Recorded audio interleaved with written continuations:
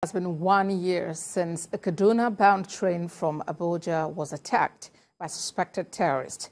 It was one out of many attacks by gunmen in the country last year. In this report, correspondent Lupe caught up with some relatives of the victims of the attack. They are calling for more to be done to protect lives and property as the country gears towards a new democratic dispensation. His report. On the 28th of March 2022, the Kaduna-Abuja train incident became the latest on the ever-growing list of attacks carried out by armed terrorists.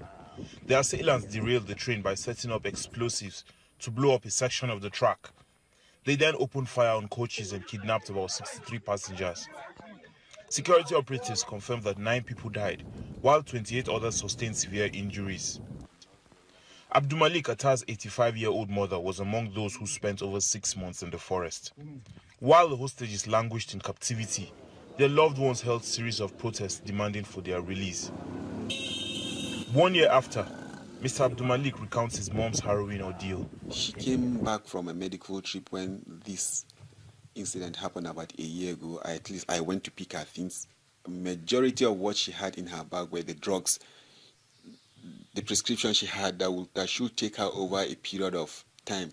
For her to now spend about 6 months without taking drugs, sun, rain, cold, everything was on them. But thank God they are all out today. He was also a member of a 7-man committee, which was later set up by the Chief of Defense Staff, General Lucky Erabo. They were tasked to secure the release of the last batch of 23 hostages, which they successfully did. It was alleged that the terrorists were given millions of naira as ransom for the captives.